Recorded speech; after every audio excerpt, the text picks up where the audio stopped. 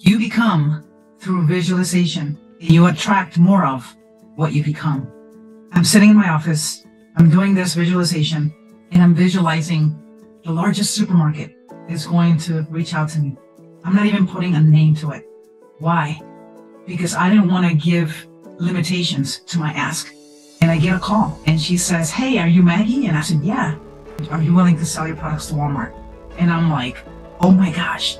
So I got so excited. I said, wait a minute. Went to my business partner and I said, "Hey, it's Walmart. They want our products." She said to me, "It's a prank. Hang up. It's a prank." I unmute and I ask, "Is this a prank?"